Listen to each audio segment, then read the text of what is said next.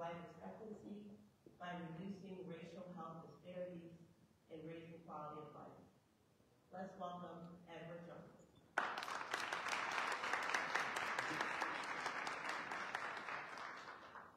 Thank you. I'm not sure who wrote that, but okay. Thank you. It was my pleasure to be here with you. Embry Johnson, Assistant Health Commissioner and Acting Chief Health Equity Officer at Columbus Public Health, where we are protecting health and improving lives of the nearly 1 million residents of Columbus and Worthington, and the 48 million visitors to our city every year. On behalf of our Health Commissioner, the Center for Public Health Innovation, which can you guys raise your hands? They're all behind you working.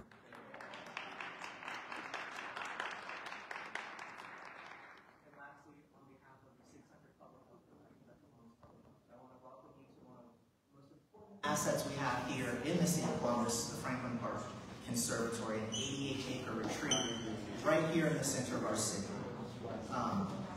We're here to celebrate the joy of Juneteenth, a holiday that, through acknowledging that so many find joy in growing and consuming fresh foods, and we honor those who take part in agriculture through the act of growing produce and teaching others how to do the same. I'm very proud that Columbus Public Health we acknowledge Juneteenth as a holiday because it is an important reminder of the continuing fight against racism in all of its forms and the fight for health equity that we have before us as a city and as a community.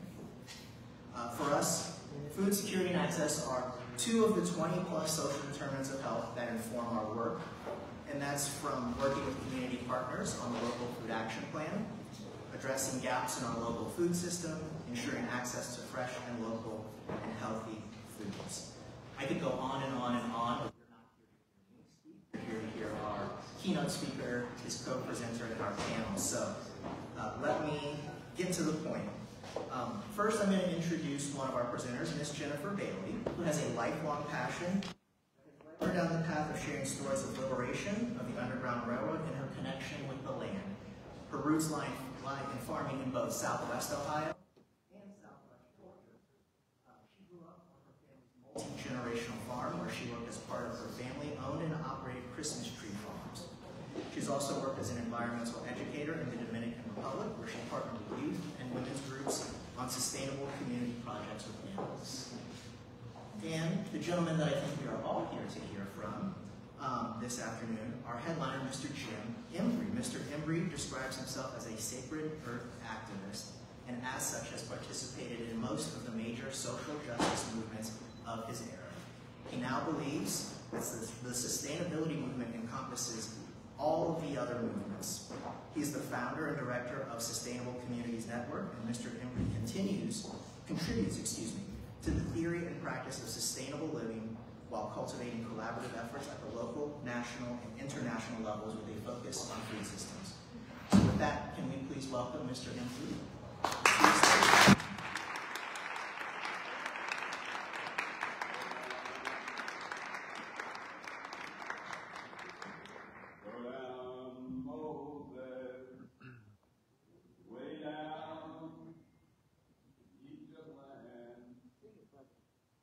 Tell my people Go down, down in Columbus, Ohio land. Hello, Pharaoh, let my people go. there are still pharaohs to contend with. There are still pharaohs that come out of the government, corporations, universities, communities, and even ourselves. So part of our task in this very important Juneteenth joy and Juneteenth justice is how do we identify these pharaohs from being colonized, decolonized. As Jennifer and I were thinking about Columbus, we thought that you, dear friends who are here, as you're thinking in your organization, should think about Christopher Columbus. This is his name for. And the trauma that he brought to these lands that we haven't quite healed. In the Health Innovation Center, I was reading about the 1619 date, the 1619 project. It's that point in time of African enslavement being brought to America. But before 1619, Christopher Columbus, because we all know the second most used city name in the country is Columbus. The name of our capital of the nation is District of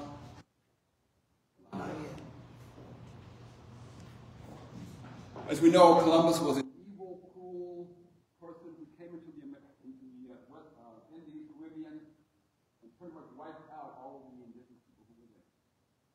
Tainos, Arawak. He was so evil that even those who sent him over here, he wasn't lost, and he wasn't trying to find Indians. They came over here and they arrested him. He was excommunicated and banned to Turkey for 200 years. And then we discovered him. So I'm suggesting, thinking about this question of justice towards the future, let's think about this community and how do we heal from that Columbus legacy. So Jennifer and I are honored, of course, to be here, to be with you all, this beloved Compass community, but a special shout out to our dear beloved, dear friend, Nikita Porter, who invited us here. And this is an old country boy from Kentucky. And Jennifer's an old, a young country girl from Ohio. She is a country boy. She trusted in us enough to invite us here to be with you all. And we're just thankful, dear heart, and for being here. And we're going to have a marvelous time. We're going to share some things maybe you haven't heard before about Juneteenth, this question of the foundation of racism in the country and the pathway forward. We have a PowerPoint we'll be using. Everything works properly. And again, if you want the theme of Juneteenth joy, and our submission is the way forward, justice, solving health disparities, solving problems in our communities, with our young people who are locked up, who aren't locked up in the homeless conditions and so forth, requires joy. For people who manifest joy throughout this journey here in America. So, Jennifer, give us a little background to our partnership. Can everyone hear me? Yeah, good. I met Jim Embry about a year ago in the State of the Black World Conference in Baltimore, Maryland. And at that time, I didn't know, but meeting a farmer from Kentucky when I grew up on a farm in Ohio, Detroit, Ohio, what made such a difference to me. The history that he shared about his family coming together after the Civil War, creating a Black Chautauqua educational learning experience, coming together in community was so powerful that it made me think, you know, what can I do? How can I lift up my voice here in Ohio? And I've had a number of experiences over the last few years. It's been full unfold. But mostly the work that we've been doing together has been talking about the movement of sustainability, stolen land, stolen labor, and agriculture. And the first presentation that we did together was the Black Urban Growers Conference, which is a full group of conference of mostly Black folks coming together about agriculture nationally in Philadelphia last year to talk about Terra Madre, the slow food movement. And from there, we continue to partner. We've worked at Ohio State University, and we're very happy to have Mark Lozano here in the audience. Mark in the back. Over here, okay. Who's a professor at Ohio State who has invited us to be part of the slow food classes that he's teaching. And we attended the George Washington Carver Science Lab, learned about Carver and the impact that he's making today. And then we also continued to the Ohio Ecological Food and Farm Conference and talked about seeds and the importance of the Cumberland Seed Commons in Kentucky that they're growing. So this is the nature of the work that we've been up to about women and seeds and these 6 pathways. And that's where we are today. So we formed what we call the Systems Transformation Partnership. We work primarily with higher education, but also community groups, government groups as well, advising on these pathways to a sustainable future. We worked again because of Mark's connection there with Ohio State. We worked and did on calls with the likes of Spelman College, Tuskegee, Dillard, Yale, Harvard, Stanford, Cornell, and for Cornell, we're studying one of Carver's legacies of humans talking to plants. We're at Ohio State, as Jennifer mentioned. Up there, we are working with them on, they're using some of Carver's legacies of growing sweet potatoes, but eating the leaves as food as they think about going to Mars. They're also using fungi, compressed fungi, to build the walls of the space module. So those of you all who are into urban agriculture and farming and growing things, I suggest you call OSU and find out what kind of fungi species they're using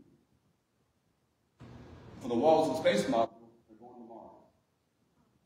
Okay? It's something people here should know. They're using Carver's legacy and his name. And OSU should make sure they're being transparent and involving you all as a community in those kind of conversations. So this is what we're doing. I live in Kentucky, and Berea College is very dear to me. My great-granddad went to school there in 1879. And he went there with the likes of a guy named Carter G. Woodson.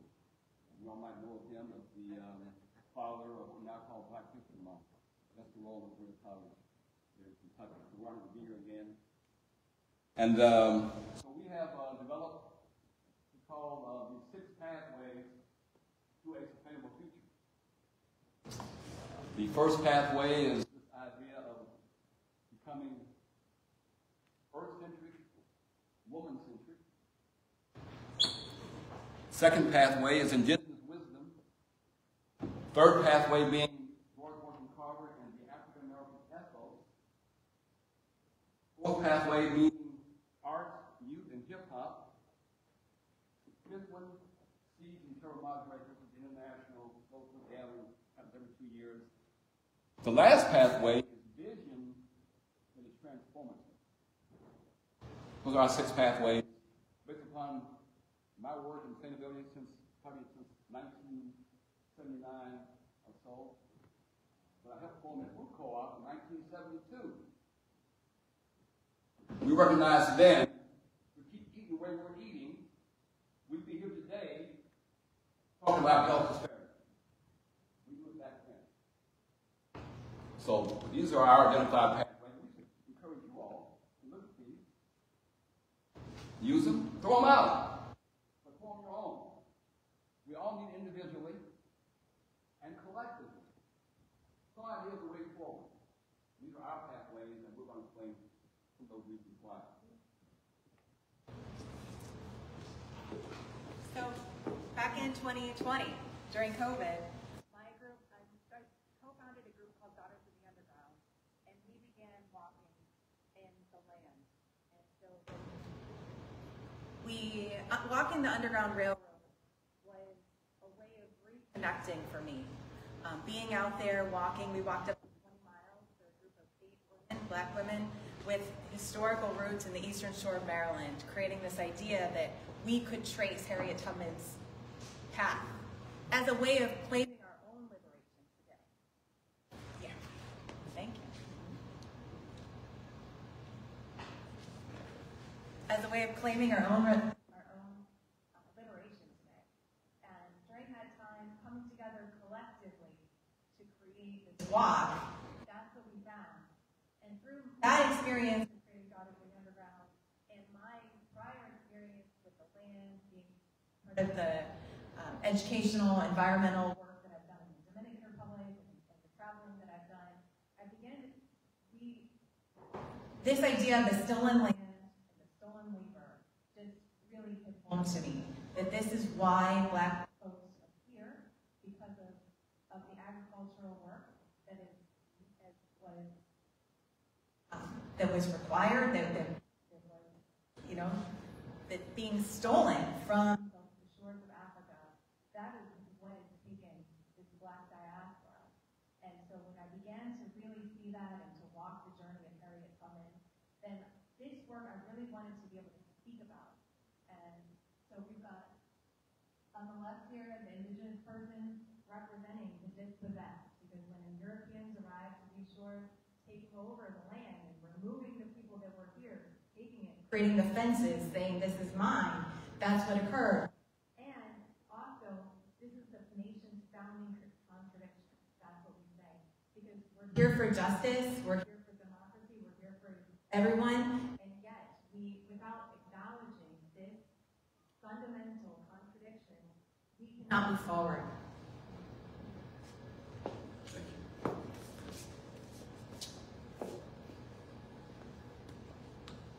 It's important to understand that we're here today to talk about these health disparities, the lack of justice in a wide variety of ways. It's part of the country's foundation. It's based upon land and agriculture. That's why from the people who are the most oppressed, least paid, most underserved, service industry, farm workers, so forth. But also this contradiction, we say now, is the major focal point of transformation. And we're all involved in the food movement, because we all eat. Sometimes we'll say, you're a foodie. No, we're all foods. We're all involved in the food movement. And we can all play a part beyond what we're doing now. Everybody should grow something. Everybody should compost. In the food movement, from A to Z, the whole system, in our view, is a spiritual experience.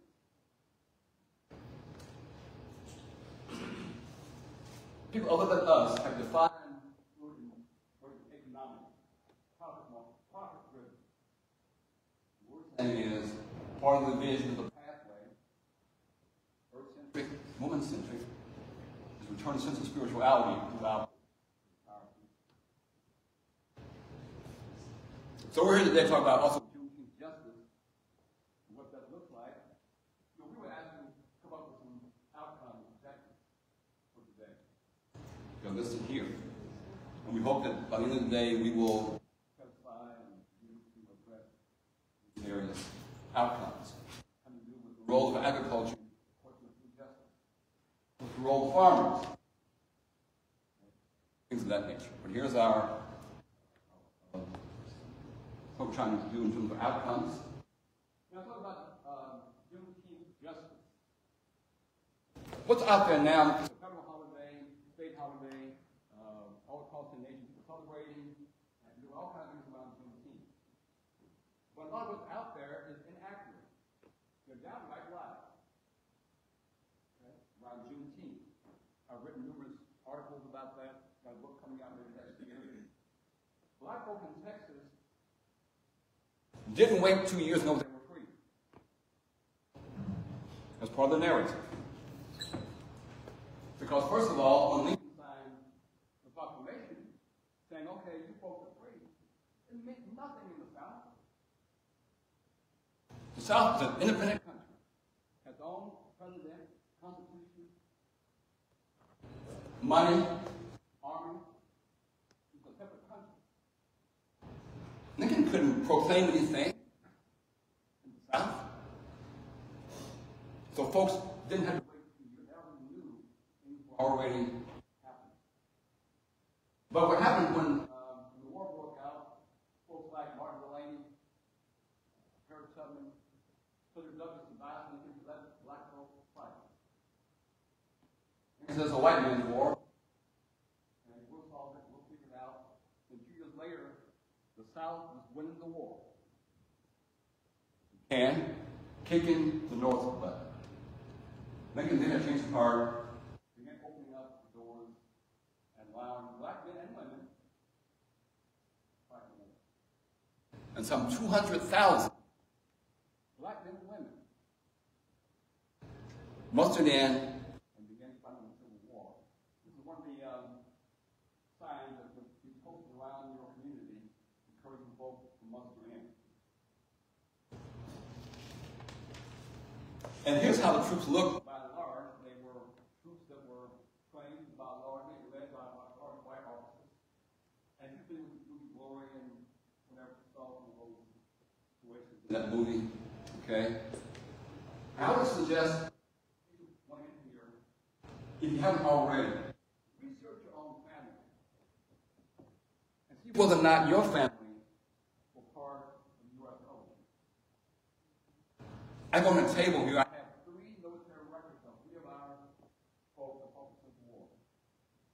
Great-grandfather fought the Civil War. 2 of them were brothers, one of them died. We all should be looking at that part of it. Here's an actual image of some folks in Kentucky where my folks were supposed to end called Camp Nelson. These are actual images. So somewhere in here, my great-great-grandmother, her husband, her brother-in-law, and other cousins. Somewhere in there. Okay. One day I'll make you able to track it down. That's an actual image of Kentucky, Camp Nelson. This is where I live in Madison County. The little White House is where I live at. The White House is where I live in. And this home here, this land goes back to the year 1800. Listen, my folks were brought out of Nigeria largely around 1790. Carried across the mountains, Appalachia, into Kentucky. This land here, about 30 acres, was a whole community of black folk. We claimed that land switched up to 1800. Don't just begin, just claim it. When we bought land, when we sold land. You know, so our folks came there, and the grandmamas were in the fields, having babies in the field, dropping things, picking them up, put them on their back, and working with fire. Came there, learned the land, learned the love of flora and fauna, identified the plants. That's where I live at now, where we were brought in 1800. I'm honored to be there with you all. This is a picture of 3 of my great-grandparents who were all enslaved. And their fathers wanted to die in the war. The mom was left in the war in 1865 with 6 kids. Her two parents, 16 to 2. With this woman who, by all measures, was regarded from the time of the act, illiterate, dumb, didn't know anything, had her kids, they survived and thrived. They all owned property eventually. Her son, her youngest son, again went to college in 1879. He was there with a guy named James Bond, not 007. Okay. James Bond, the grandfather of Julian Bond. One of my two bonds, such actors, and so forth. So here's my folks here, and I will talk about Harriet, Elizabeth, and John Carlos. And where I live now again is where my great-grandfather John Carlos had bought property in 1889. And this is an image of how their parents could look. Okay? During the war, here's how Papa looked, Mama looked, and there were 2 kids, there were 6 kids in the family. The point is, he died in the war. Died in the war. His wife had the courage, the joy.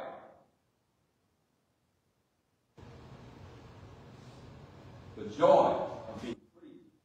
And being able to teach your children, if daddy died in the war, you got work. So, and we know about the history of I.B. Wells, Martin Delaney, Harriet Tubman, almost abolitionists, again, who encouraged Lincoln to let black folks fight. And so through my great-granddad were part of the 114th Regiment, U.S. Code troops out of Camp Nelson, and they were there when Lee and Grant surrendered. Oh, here's military records. Don't believe me? Come up and check.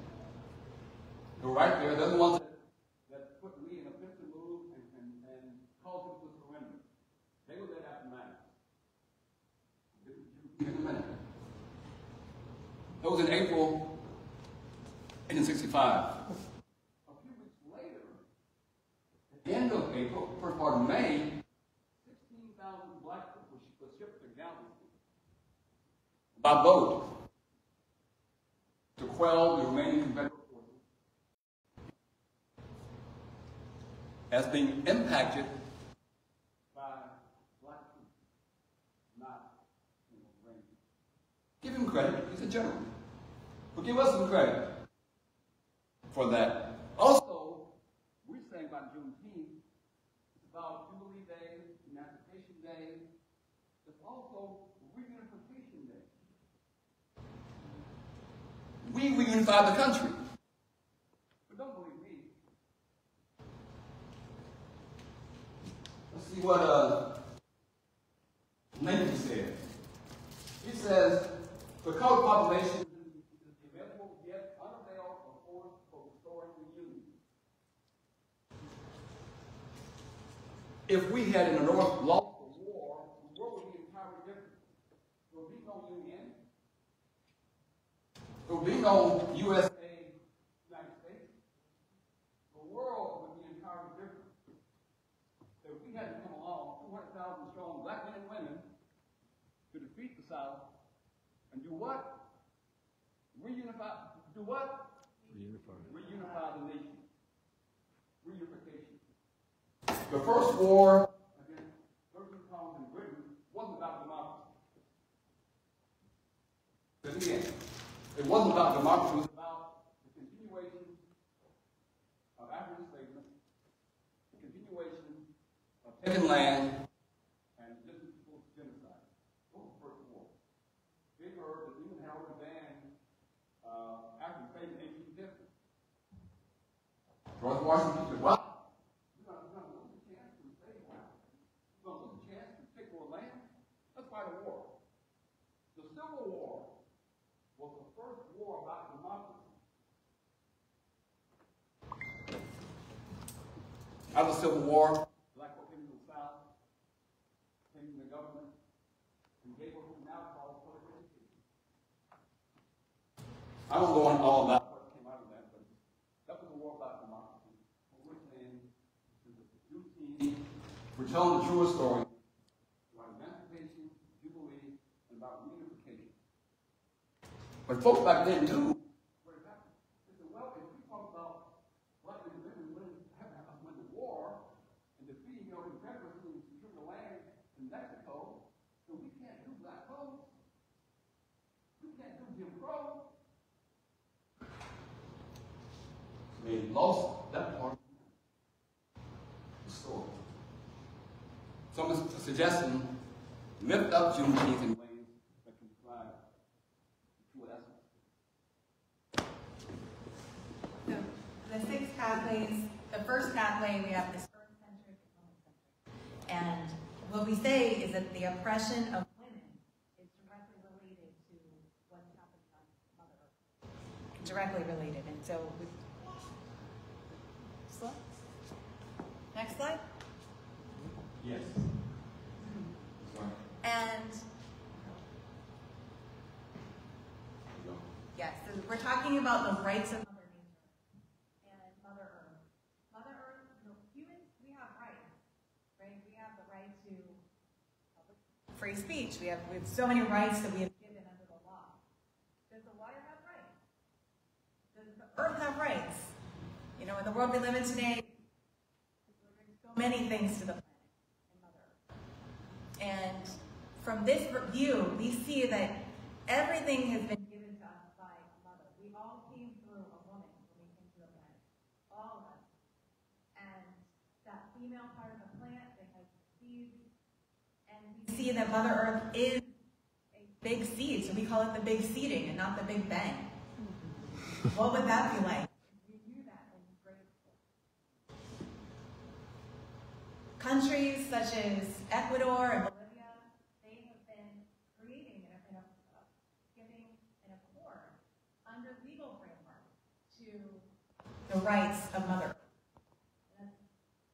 Something that we can consider to do today to protect the planet, protect our home, protect not just the human species, but all of the species that are under attack. Everyone here, whether you were at the City of Columbus, Ohio State, organization, faith institution, your own community organization, ought to find a way to involve, to include rights of nature, rights of Mother Earth within your bylaws, within your university, regulations and whatever else. We want to go to the future sustainably and have an earth that our great-great-grandkids can inherit. We're going to change from this Eurocentric, industrialized, dominant, male-dominant worldview to one that is earth-centric and woman-centric. All right.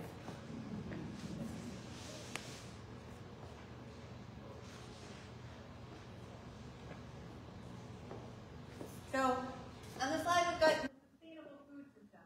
And we're talking about local food, healthy food, no waste, ecologically responsible, and fair and accessible. These are some of the things that make up sustainability from this view of food systems and what we can consider. I'm going to be doing some visioning later on this afternoon, and we'll incorporate some of those ideas. Asking you all, what is your vision of a future where there are no health disparities? We have food justice. We have good food for all. We're paying farmers well. We're paying people, mostly women, who are working in fast food industry. Living wage, health care, things like that. Well, we get ahead of it. Okay. I'm sorry. So what's the very best and first local food? Who knows? The first and very best local food. Your garden. I know my friend Jen Bell.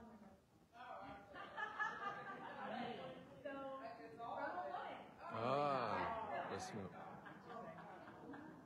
We have leaders, community activists in the community helping to ensure that women have access to the best practices for feeding babies, right? Like the very first local food that's available. But yet under the patriarchal system that we have, we don't often consider breast milk to actually be that food. Yeah. Good point. This is why we centralize again the first pathway. Earth-centric, woman-centric. We all have to go to food conferences all the time. But never talk about breastfeeding, breast milk, as essential. We're saying when we have that type of lens, that becomes part of it, the foundational conversation. How do we prepare young women to breastfeed, make it convenient, make it available, encourage it? That's the question about the future. This book here, maybe you all have heard about Natalie Brazil. You might know Natalie Brazil. She wrote a book called Queen Sugar. You know the TV series Queen Sugar? All right, I raised your hand, okay. She wrote that book first 8 years ago, and Oprah Winfrey heard her read, found love with the book, bought the rights to the book. Oprah brought in Ava DuVernay to do this film series. And you know how she was Oprah, she touched her book to go platinum. So the book company here, one of the book companies gave Natalie an advance contract to do a new book here.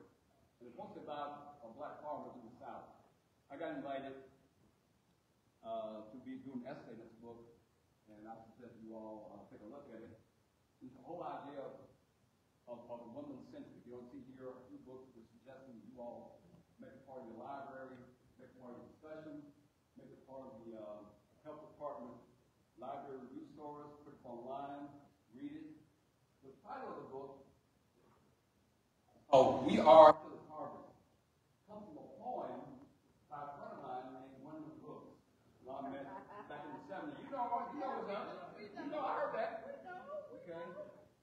Chi-Town. I was going to up there years ago, hanging out with her, and back then, the guy named Don L.E., they just came out to my group, that whole culture thing. Her book was her poem about Paul Robeson. It's called Paul Robeson. About her love, Paul Robeson. And what it says is, we are a village. We are our people for each other, both past, present, and future. Symbolize that. We suggest you all get a hold of this. And from far back in the after I wrote about my family and so forth. Talk about one girl. My girl beside, she's a woman from Kenya, beautiful sister who is brilliant, went off, got educated in a number of colleges, and so many degrees. And then when she came back to her home country in order to think she was going to take some higher position, she came and spoke to the women, the local women in the rural areas, and their concerns were not about things that she thought of or she was prepared for. They were about the lack of firewood in their communities to be able to cook and to be able to do the things they needed to do in their home. And so instead of going and working in government, which she thought she was going to do, she worked and organized with the women. And to that end, what they did is they went, there was a whole bunch of deforestation happening in Kenya at that time. And the government was opposed to her work.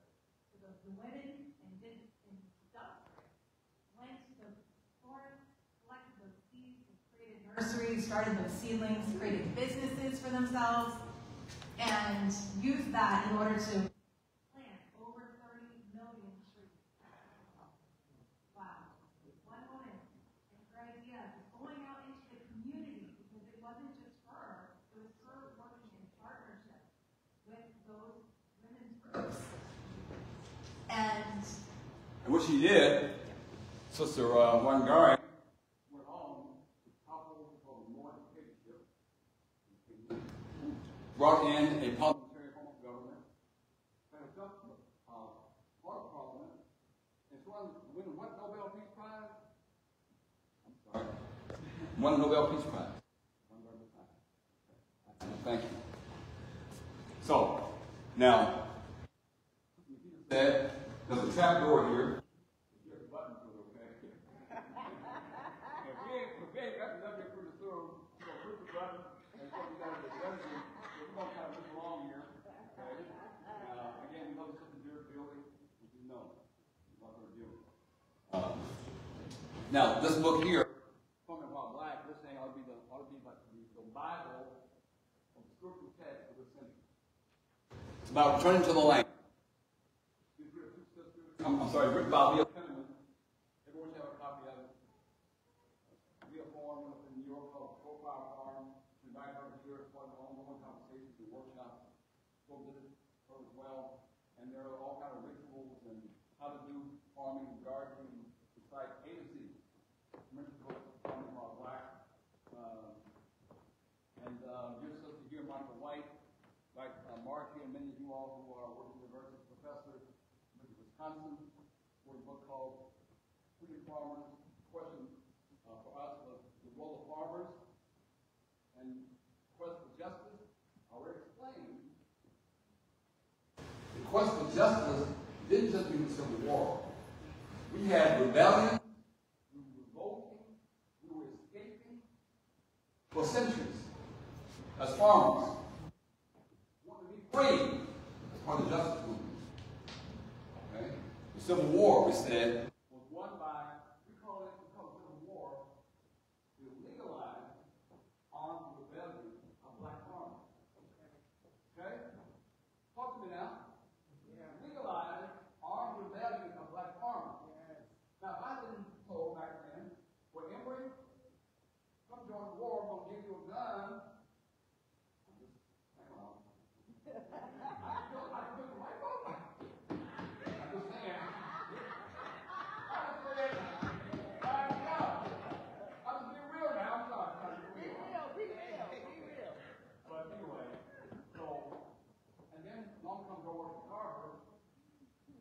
South again. South was lying on cotton, one called economy. The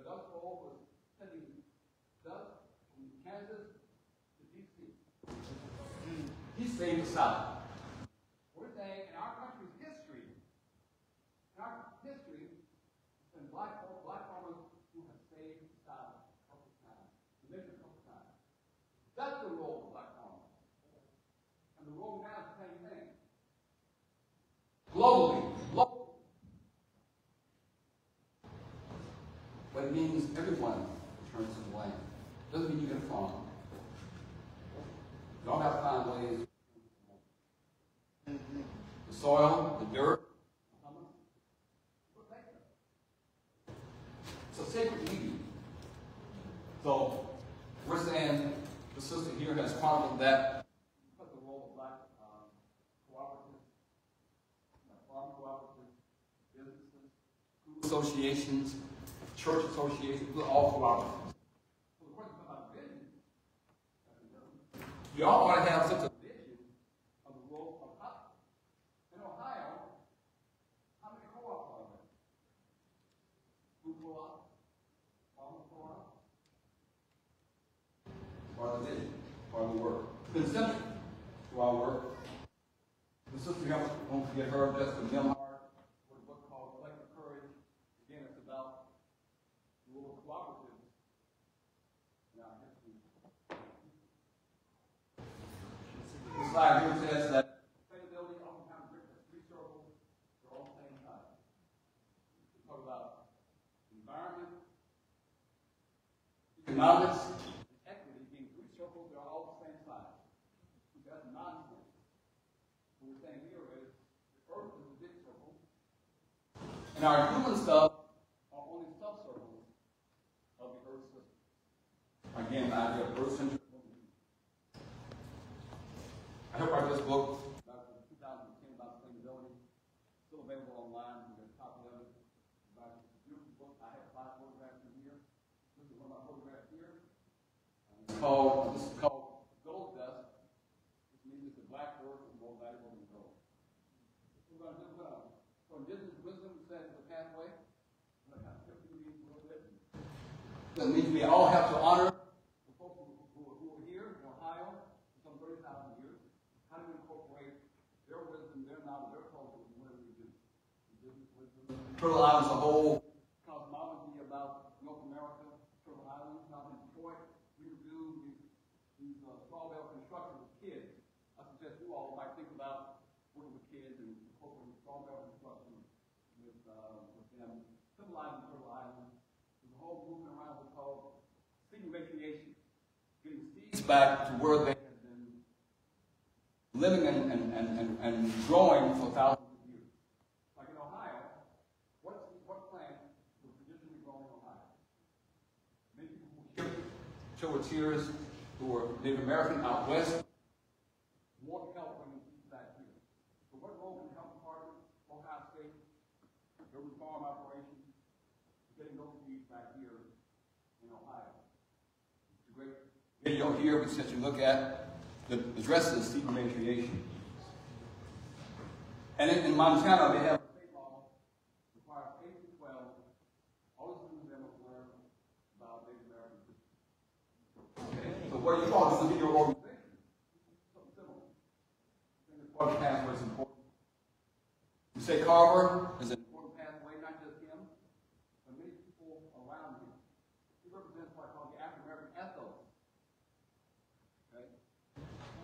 So he's an important pathway to the future. You see how Ohio State and NASA people are utilizing him as part of their work of technology at going to Mars. So we say, don't question his legacy, his relevance. Be about the business of remembering him, honoring him. Again, he's a pathway to the future. On this tapestry here, where are you at in this tapestry? Where are you at? Where am I at? The idea that slide done about this one. A book called The Green Vision of Carver Ford. Let's check that out. He was friends with all the presidents.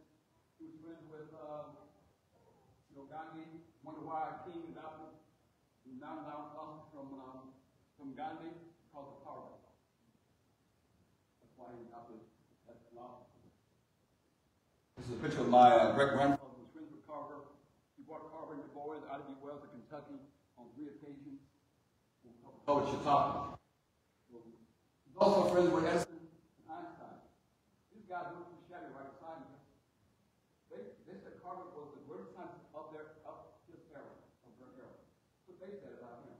He wasn't the greatest black scientist in America. He said the greatest scientist of his era. How they viewed him. Again, we mentioned he's being lifted up in this space station. The one up there now has George Washington Harvard Science Lab. The one that's going to be going to Mars in about 2040 will also have some of Harvard's work up there as well. What I'm going to do here, real quickly, I think oftentimes what's the very best book on Harvard? On the left, to the right of this image, is a PDF, about 180 pages, written by the federal government staff, George Washington Harvard Park, in Diamond Grove, Missouri, where he was born. It's the very best book, free as well. And talk about youth art and hip hop. We're saying we ought to incorporate the Queen Bee, how to queen the bees in a hive, and that kind of thing. Talk about Queen Bee, Beyonce. Talk about Lizzo, talk about Snoop. Okay? I'm saying, where is hip hop within all of the work within government, your organization, your farm, your university? I asked the same question over March or last June, back in February. Where are the hip hop artists? Right before the word, right the words about sustainability and the future and health disparity. Come on, y'all. What's the future? Some images we have produced in our work, trying to get young people to do murals, incorporate them. Worked with Harvard. He was taught about the plants. There was playmates. He became a great scientist. He says it's all due to the plants, animals, and the sun. He worked on Monterey has to do with the foundation of agricultural seeds. 200 million years ago, we called flowering trees and plants and roads that provided the Earth's great biodiversity. 200 million years ago. So we're saying the seed work is part of justice work. Right now in America, most of these come from Europe. 80% come from Europe. That's not very smart, not very resilient. We all should be growing seeds and becoming seed savers as part of the pathway forward. Now, in conclusion, we're going to talk about Monterey going up there in September, global international gathering around food and ag. Hope you all will come. We'll send some word out about that whole gathering. Vision is important. We're going to address that this afternoon. Harvard said, when there is no vision, there is no hope. We should all have our own personal vision, organizational vision, faith vision within your church or faith institution, within your city. Not just a vision statement, but about a 5, 10, 25-year vision plan. The likes of Monsanto, Cargill, Coca-Cola, Pepsi-Cola, they have a 25-year vision for the whole world, how to dominate the world, control the future, things like that. We should all have a vision, a long-range vision, which upon the San Kokelberg, that we know is part of the African tradition. Carter's quote. Now, we're going to end up with this quote right here. My sister Bailey, read that and talk a little bit about it. Another world is not only possible, she is on her way. And on our quiet day, I can hear her breathing. So, that concludes our presentation. We love you all so very much. Thank you, Rita. Thank you to the panel for allowing us to be a part of this. Bring us back. I'm going to do a 2 hour thing. Come back and go one little bit. Feel free to call on us. Email, phone, all the platforms, Instagram, email. And again, everybody involved in the food movement. Everybody. We love you all. Thank you. We love you.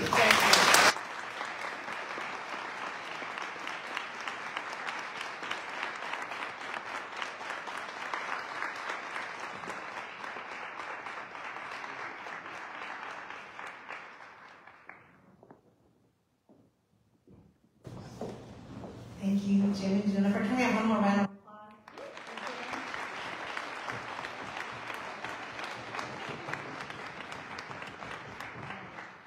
Thank you.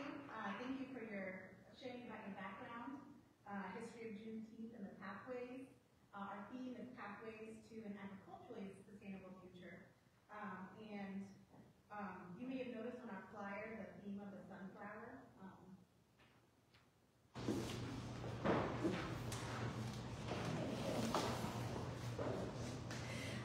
The sunflower, just some fun science, since we heard about science from Dr. Washington Parker, it has the ability to remove harmful toxins from the soil, so it can grow in harmful conditions, and it actually helps remediate soil as well, and helps us then be able to grow our food on it. So I thought that was a neat tie-in from the theme of the sunflower, Juneteenth, and the role it plays in sustainable agriculture. My name is Karina Smiley. I work at Homes Public Health. Yes. And thank you, Rainy. I did not pay for the message. That was just mystery. And sharing a little bit about what it looks like here locally, talking about local food, what are we doing here locally, and local food action plan. A lot of you have not only informed it, work in it, advocate for it. It's a policy platform that was adopted by both the city and county, Columbus and Franklin County, back in 2016. It's a way you can connect to this work if you're interested, if you're inspired after hearing Jim and Jennifer today.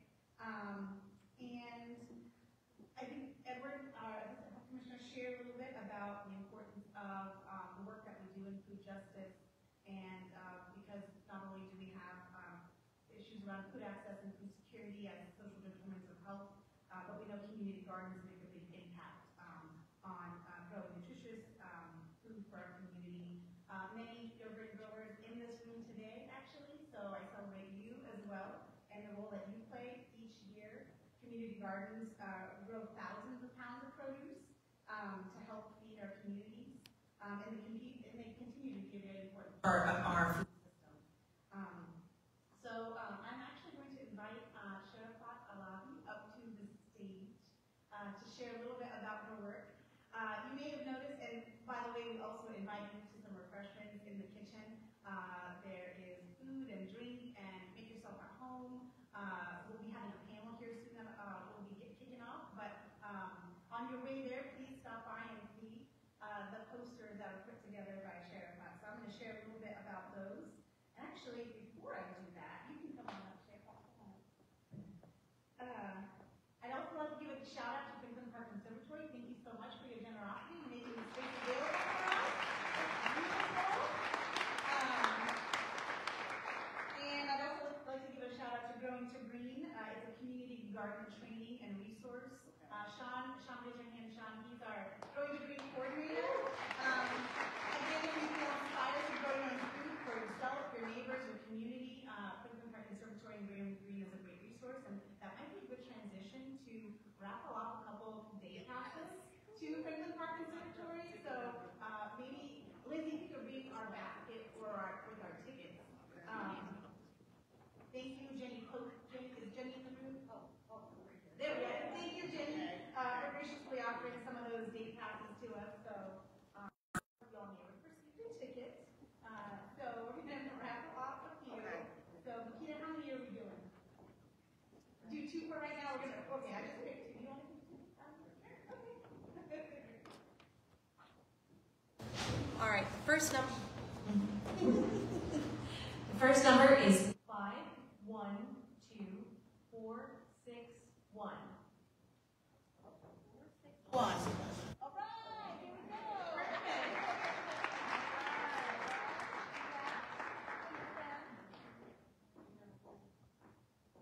All right. This next number is 512420.